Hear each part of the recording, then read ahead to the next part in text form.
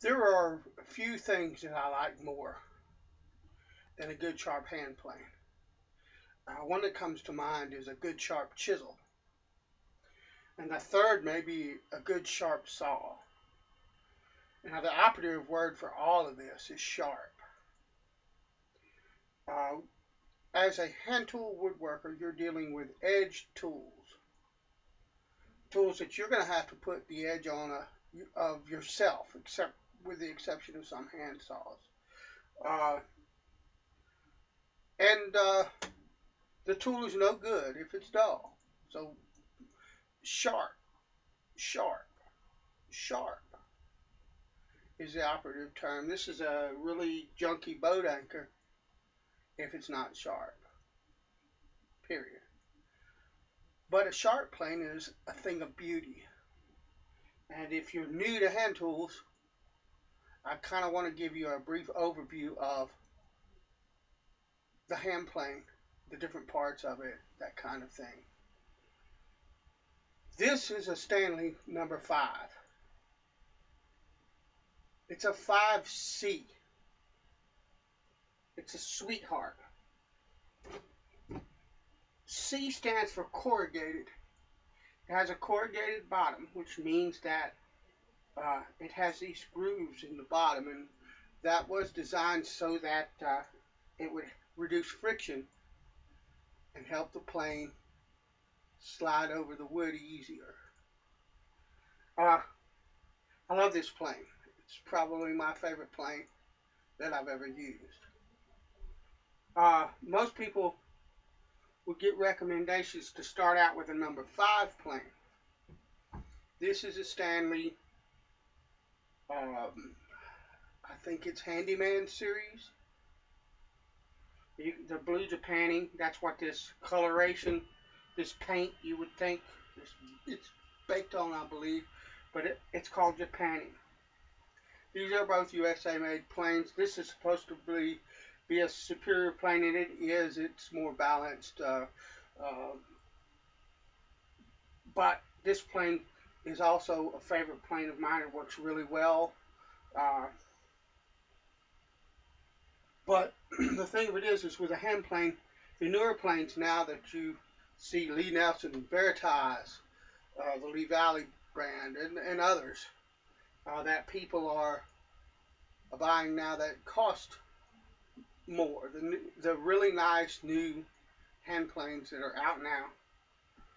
The reason that you pay so much more for them, first of all, the designs are different, so you're going to pay for that. You're going to pay a bit for the name, but most of what you're paying for is the quality of the steel in the iron. We'll get to the iron in a moment, and the quality of manufacture. In other words, with those planes, there's more care taken to make sure that this sole, that's what this is flat, and the sides of the plane are square to this sole and flat as well. Uh, and that's the cost of those planes and why, in my opinion. However, I won't cover it here, but there's a process called fettling, Fettling, or fettle, Fettle. To fettle a plane means to, in part, ensure that these surfaces are flat and square to one another. Also, there are other parts to it as well, and we may get into that. But just to cover the parts of a hand plane, this is the sole, this is the mouth, this is where the uh, blade will protrude through, and this surface in front and behind, this surface and this surface of the plane are probably the most critical parts of a hand plane. This, this, and this must be coplanar with one another for the plane to operate at its best efficiency. So sole, mouth. I call this the sides. I don't know if there's another name for it, but that's what I'm calling it. tote, handle, lever cap, the sides and the top, or the sides and the bottom, and this basic frame is the frame of the uh, plane. Then you got your tote, your handle, your lever cap.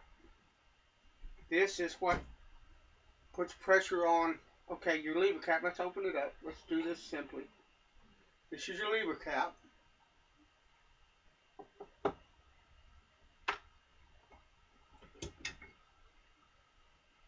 This is your cap iron or chip breaker. I have mine pulled way back away from the blade because I was doing heavy work, not fine close-up work. But back here, this is the iron, cap iron or chip breaker, or some people will differentiate, call this a cap iron, and this part of the cap iron, the chip breaker, which is probably more technically correct. But what happens is as the plane iron sits in and the cap iron sits in the plane and it goes across the wood. When this cuts the wood will hit this chip breaker. It's got this curve to it, and the shavings will go. This will direct the shavings off of the iron and out of the plane into this area in here, and then you would dump it when it gets full. That's what I do anyway. But if we take this apart,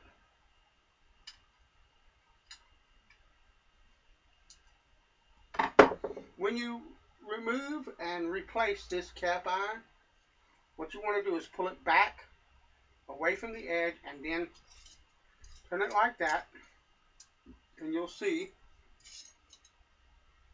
The reason for that is if I push this forward, I can damage the edge of the blade. So another reason that the more expensive planes, the newer, more expensive planes are more expensive is the fettling process they go through. To fettle a plane, this chip breaker, this part of the chip breaker, needs to lay up against the iron in such a way that there aren't any gaps, so that you don't get shavings and stuff trapped between the cap iron and the iron or the blade of the tool. This is the cap iron. This is the original Stanley cap iron that went in this. This is a bevel down plane. Now, what we mean by that is this. That's your bevel. This is at about 25 degrees. And unlike, say, a knife, this works like a chisel. There's only one bevel. There's no other bevel. There's no bevel on this side. What you would do is flatten this side, and then you hone a bevel into this. And because you flatten this side and hone this, because you've effectively basically honed both sides, but you're just bringing this to flat, and then you hone this, you come to a sharp edge. And these are called bevel down plates because when I put the tool in the plane, the bevel is down. Now,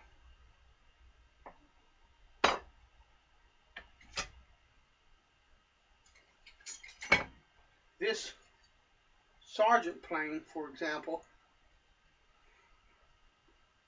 and you can see a good illustration of what I was talking about the coplanar errors. Maybe, I don't know if you can see it, but I'm flat here, I'm flat here, and I'm flat here.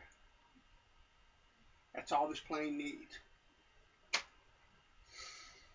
But anyway, this It's a block plane. If I can open it up, I haven't opened it in a while.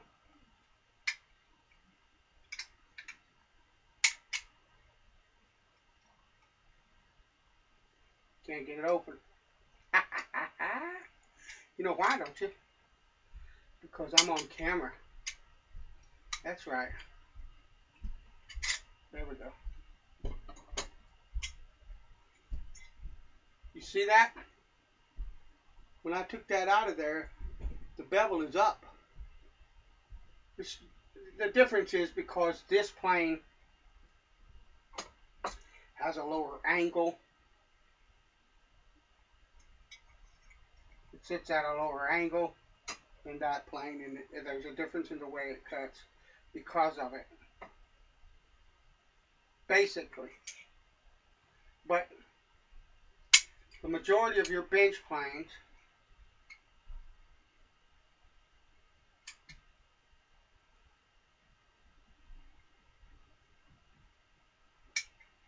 I hold on. I'm trying to put my tool away properly.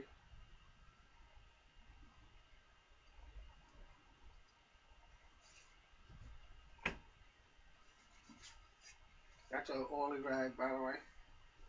The majority of your bench planes will be beveled down. So, remember I said I got some dust and stuff in it. This is called the frog.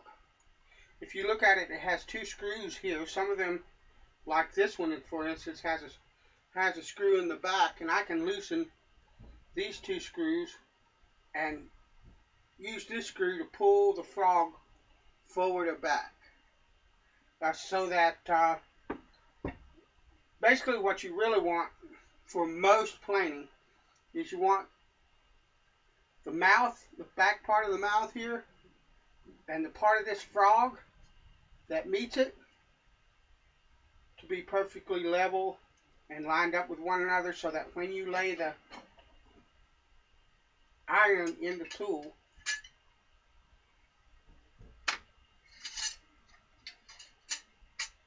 if you see,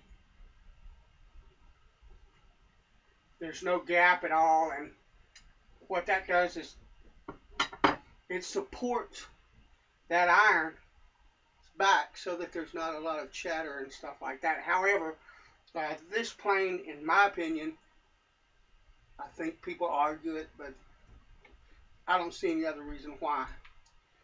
But this plane is designed so that this frog can be moved, and I can close this mouth up to take really fine cuts in things like figured wood, stuff like that. So that's your frog. This is the lateral adjustment lever. This, I don't remember what it's called, but it raises and lowers your cap iron and your iron in the plane so that you get the proper depth of cut that you desire. And it's a very simple, it's plain, basically what it is. Let's put this back together real quick. Basically what this is,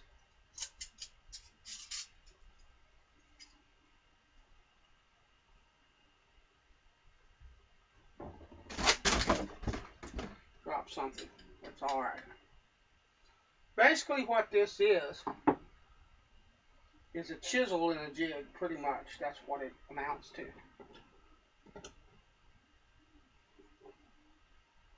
When you put this in, what you want to do, let me, so you can see, you want this lever, lateral adjustment lever, to be centered. When you put it in, you want to watch that you don't bang it up against any part of the metal of the frame. So you put it in there. On this particular plane, you have this little hole here. It corresponds to that little piece that sits in there, and that is controlled by this, and it'll move forward or back, and that is what moves your iron in and out of the mouth to control depth of cut. my terminology, I'm trying to use proper terminology. I'm just an old country boy. I don't care what it's called as long as it works, kind of deal. So, but when you set this in, you can use this screw to tighten it up. And if you look at this, it has this little piece. I reckon it's spring steel. When you see how that when you move this lever, that puts pressure on the cap iron and the iron to help hold it in place so that it doesn't move, chatter, carry on, that kind of deal.